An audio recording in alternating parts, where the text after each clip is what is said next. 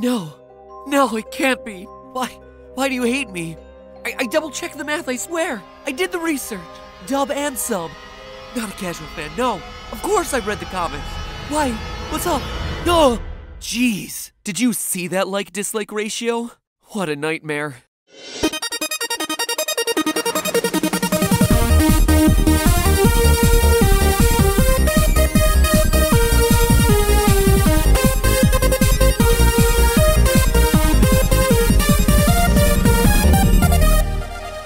Internet, welcome to Film Theory, where we don't shy away from the scariest corners of the internet. And I'm not talking about the dark web or Russian hackers, I'm talking about online reviews. Now, if you've made any YouTube videos of your own, you know the scariest part of being online is what everyone else thinks about you being online. In a place where everyone is an influencer in some way and can review anything at any time, there's some serious stress when it comes to putting yourself out there to be judged. I mean, just look at me. To a lot of people, I am the literal cancer of the internet that they just can't chemotherapy away. Sorry guys, I can't help it if people take my theories just a wee bit too seriously. But YouTubers are nothing compared to the paranoia of big movie studios, where the biggest companies on the planet spend the biggest dollar amounts on the planet to make sure that you're getting the best impression of their movie. Whether it's through cool marketing gimmicks like recreating the entirety of Westworld, or just telling you that Ebert and Roper gave it 35 thumbs up. Movie reviews that come out before anyone has had a chance to see a movie can mean the difference of millions of dollars at the box office. Just look at one of the best examples from last year, Justice League. One of the most intensely judged and also least watched movies of 2017. Critics hated it, fans were divided about it, and by the time it came out, almost no one went to see it. Even more bizarrely though, for a movie that didn't have itself a lot of viewers, it certainly caused an all-out internet war on places like Rotten Tomatoes, a site that is known for tanking box office sales if it puts out a bad review score. Things got so heated that it wasn't all that surprising when accusations of review rigging started to pop up, claiming that the reviews weren't from real moviegoers, but were instead from the scourge of the internet, bot accounts. Seriously, accusations surfaced all across the internet on both sides of the aisle, with one side claiming that Marvel and Disney unleashed bots with Marvel bias to tank the performance of Justice League, and on the other side there were accusations that DC had to create fake bot reviews so that they could still claim that people liked the movie in the first place. And honestly, if you stop and think about it, can you blame any of this suspicion? Take one look at the reviews on Rotten Tomatoes for Justice League, and it definitely seems like something fishy's going on. An 80% audience approval rating? I gotta say, that made me do a little bit of a double take, especially when you compare it to the critic score of 41%. Did audiences really like it nearly twice as much as critics? I mean, I saw the movie and it was fine. It wasn't as high as an 80%, but it definitely wasn't as low as a 40%. It was okay. But could DC be using bots to up its score to ensure that America saw the red-orange fight scenes that they had worked so hard on? Is it really that far-fetched of a claim? These movies cost hundreds of millions of dollars to make, so wouldn't it make sense for the big studios to spend just a little bit more to nudge the odds ever in their favor? So that, ladies and gentlemen, is the episode of today. Explore the world of bots in order to determine whether the reviews of Justice League were influenced either for the good or the bad by a bot army attack. Don't just believe the speculative headlines. Today, the truth shall be revealed. Every day, more and more stories seem to start circulating about bots. Bots rigging elections, Yelp bots rigging reviews of restaurants. But to understand how bot systems work and to figure out whether it's possible for movie studios to rig a system like Rotten Tomatoes, we first have to have a solid understanding of what bots actually are. The term gets thrown around quite a bit, but do you actually know what a bot is? Before researching this episode, I thought I did, but the world of internet botting is a much deeper rabbit hole than I first realized.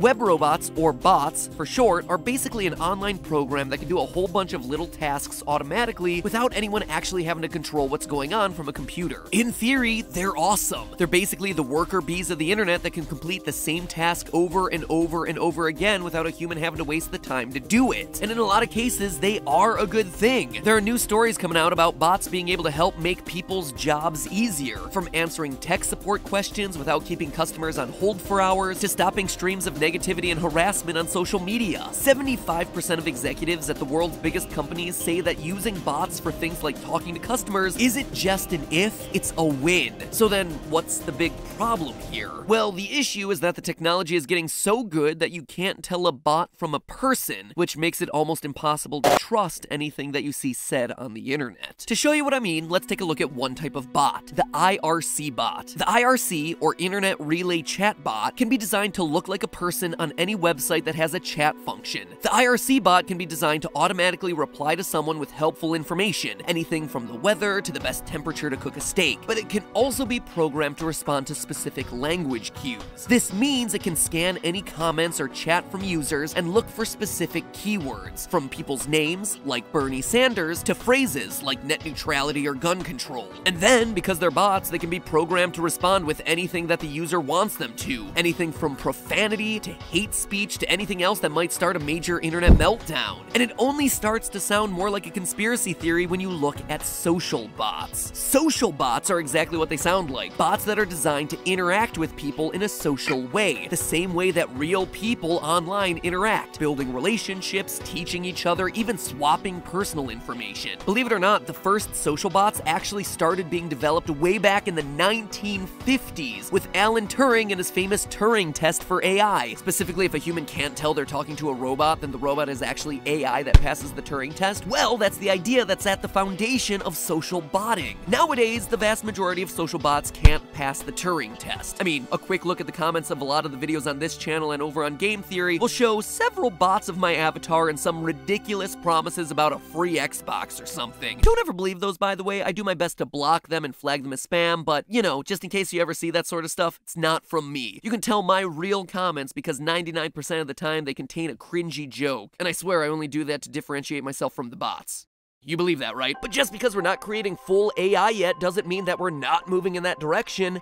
And fast. On Twitter alone, the New York Times reports that there are 3 types of social bots. A schedule bot, which posts content every hour on the hour, or however it's programmed. This honestly isn't much more powerful than, like, say, Hootsuite, a social media management tool, but it can be used to mimic the regular times that real people or brands might be posting content on social media. Then, there's the second type, the watcher bots, that scan lots of other Twitter user accounts for information, then react if they flag something interesting, like a keyword, or if something changes on the account. This kind of bot can be used to amplify breaking news, or track and auto-respond to big news stories as they unfold. That's great for things like emergencies and natural disasters, but it starts to get problematic when the news isn't coming from reputable news sources. Or worse, when the news is actually just a complete lie. Lastly, there are the social amplification bots, and these are the ones that are the most famous because they're responsible for promoting things on social media that are more often than not lies. They're also the ones that famous stars have bought over the years to pad out their following and juice their numbers. Everyone from Justin Bieber to,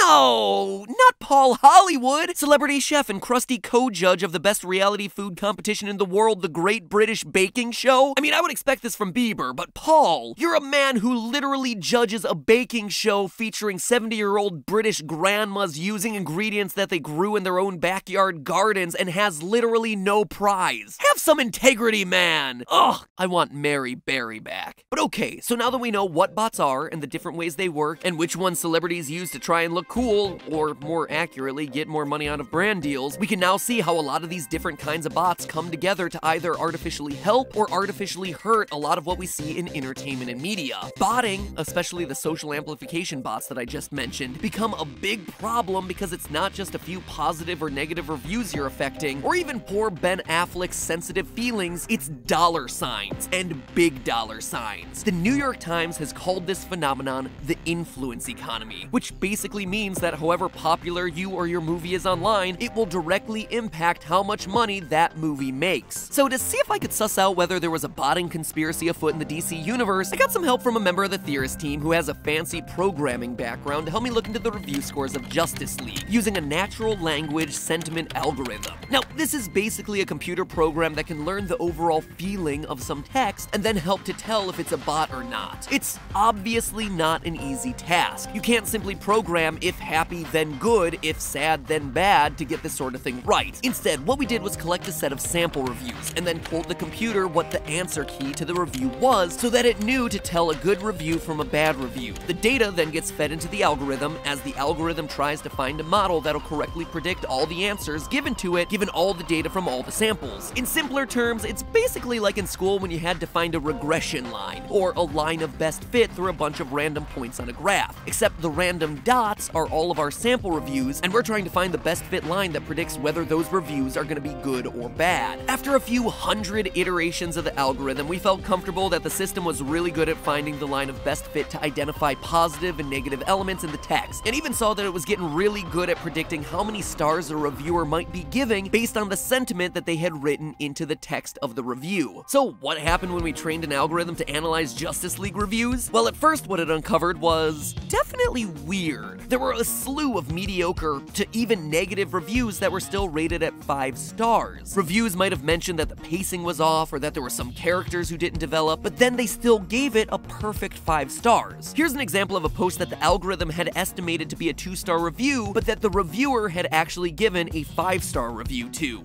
Quote, "The plot is shaky and has questionable storylines. Character portrayal and team chemistry have great potential to be fully utilized on future setup. Not for all audiences for sure, but some comic nerd might get excited." Now, you may argue that that's a 3 or even 4-star rating, but most of us would probably agree that it doesn't seem like a 5-star review. Some users are even more upfront with their criticism, like one review that specifically claimed it gave the movie 4 out of 5 stars at the end, but then clicked a 5-star rating on Rotten Tomatoes. Reviews that the algorithm flagged as being 3 stars or less constituted about 10% of the 5-star reviews when we initially tested back in December. When we did further testing later in the month, that had actually dropped to only about 7% of the 5 stars. In short, what that translated to was limited evidence of botting. The reviews weren't being inflated, or at least they weren't inflated by algorithmic means. Instead, what the data showed us was that the fans were giving the movie 5 stars, but were still being critical of the film in the comments. It wasn't an army of social bots inflating the score, it was the reviewers themselves. But why? The place where I started to see the real answers to this ended up being a place I didn't expect it. Criticism of critics. Now, it's no secret that the DC universe hasn't been the critics' darling like Marvel. So much so that a lot of online commenters have called it the Marvel bias. In reviews for Justice League, phrases like "the critics were wrong" appeared in about 17% of all Justice League reviews, and accusations of Marvel bias occurred in about 10%. That is a huge number of reviews, and all this data tells us a story, but not a story about botting or Disney or DC conspiracies. It tells a more human story about a fan base that feels attacked, and a fan base that's had to go on a radical defensive. To many of these DC fans, giving the movie an accurate rating is just letting Marvel win, as the critics drown the score with unfairly biased negative reviews, and so they in turn resort to giving the film an overly positive score to compensate, hence that huge divide between critic and audience totals. That is the true story here. And honestly, I thought about leaving the episode here, stating that after a lot of research and even going so far as to develop our own bot-detecting algorithm, that there was no inflation of scores going on, that this is actually just about a really passionate fan base trying to save their favorite franchise from extinction. But I don't think that I would be doing the movie or the fan base any favors by not asking the obvious question here. Are giving extra 5-star ratings going to help the DC fans get what they want? With such a large disparity between the ratings and the sentiment of the reviews, it seems clear that DC fans could be happier with the movies that they're receiving. So could more honest reviews actually help fix the DC universe? Well, not to show any Marvel bias, because honestly, I really don't care. I'm just rooting for any kind of theorizable superhero movie that I can make episodes out of and that are enjoyable to watch. But this situation actually did happen in the MCU. At a meager 66% critic review and 77% audience approval rating on Rotten Tomatoes, Thor: The Dark World is one of the worst rated MCU films, and that made Chris Hemsworth, aka Thor, take notice. An especially scathing review by Kevin Smith convinced Hemsworth that he needed to step in to make major changes happen across the look and story of the next Thor movie. He got really into the details, even specifically mandating that Thor needed to cut his hair and lose his hammer Mjolnir. It's important to note that it was because Kevin Smith is such a Marvel fan that his review hit so close to home. Quote, "Hearing someone like Smith who represents the fanboy world, was such a kick in the ass to change gears. We sort of had nothing to lose. People didn't expect what we did with it this time around." End quote. Ultimately, it wasn't some fancy critic review or a highbrow article in the New Yorker that made the filmmakers rethink future movies. It was a really passionate fan who leveled fair criticism at them. And it worked. With a 92% critic approval and 88% audience approval rating, Thor Ragnarok proved that the studios can make better movies when they know what they need to do. Not only that, but that same review from Kevin Smith was credited all over the place as to the reason why Thor Ragnarok was so much better than the previous movie. So while a lot of fans of course want to run to defend their favorite franchises, it's important to know that fans have some of the most powerful voices in the industry. And a lot of times it's the fans, not the critics, not even the bots, who get the credit for pushing for big changes in their favorite fictional universes. So go forth and use your powers for good, DC fans. No need to artificially inflate your scores. Don't worry, they're not just gonna stop making movies about Batman, Superman, and the Flash just because a couple underperform. What the DC universe most needs from you now is an honest assessment of how they're doing and a critical look at what they can be doing to improve the franchise moving forward. That, whether you're a DC fan, Marvel fan, Star Wars fan, or just general movie fan, is the most valuable thing that you can provide these studios as they make movies going forward. And remember, that's just a theory. A film theory. And you know what's even more useful than an online bot army trying to make you more popular? A browser extension that saves you hundreds of dollars on the purchases you're already making online. I'm talking about Honey, the free browser extension that automatically finds the best coupons on the web, so you always get the best prices on everything you buy online, automatically. I mean, I don't even have to explain it, just look at how easy this is. I want to buy this thing, right? Boom! Honey notification pops up in my window saying, "Hey, you're about to overpay. We found a way to save you cash. Click this button and get free money." See? This is technology reaching its true purpose here, people. Saving me money. That is a wad of cash that I would be needlessly handing over if it wasn't for Honey. And Honey works at all the places where you actually want to buy things too, like Amazon, Macy's, eBay, even travel sites like Expedia for buying your plane tickets home, or Papa John's to buy you things like pizza. Honestly, with the money Honey's saving me, I've been able to treat old Team Theorist over here to some nice group lunches. Or at least I was treating them to some nice group lunches until Jason overdosed on Chipotle burritos and then we all had to suffer the consequences. Anyway, you too can be like Jason and have your pants full. Only your pants will be full with all the cash that you're saving thanks to Honey. It literally takes 2 clicks to install, so rub your mouse all over that link below to add Honey to your browser for free right now, or just go to joinhoney.com/filmtheorists. That's the link below, or joinhoney.com/FIL. You know what? That's just stupidly long to type into your URL bar. Just literally click the link in the top line of the description. Like, save you and everyone else a bunch of time and just do that. Do it now, because every purchase you make after now is just you throwing money away. Saving money has never been so easy or so sweet. You get it? It's sweet because it's honey? It's whatever. Anyway, just download the thing. Now clean up your mess, Jason!